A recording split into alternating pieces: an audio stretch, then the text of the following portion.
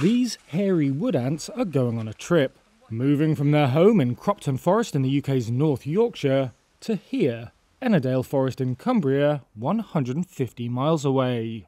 The aim of their relocation is to restore the forest and enhance biodiversity by introducing these small but vital ecosystem engineers to areas where they are absent. There are some species that live in our forests that create habitat. Andrew Stringer is Head of Environment and Nature Recovery at Forestry England, which manages the country's publicly owned forests. Wood ants. They're extremely important for a range of different reasons. They move nutrients around the forest. They're a generalist predator. Ants can be as good as pesticides at pest defence for a forest ecosystem. They're our natural forest defence mechanism. However, Stringer said hairy wood ants are constrained to just 14% of woodlands. 4 large nests containing thousands of ants have recently been moved to Ennerdale Forest in a second translocation. That's following 6 nests that were moved in May.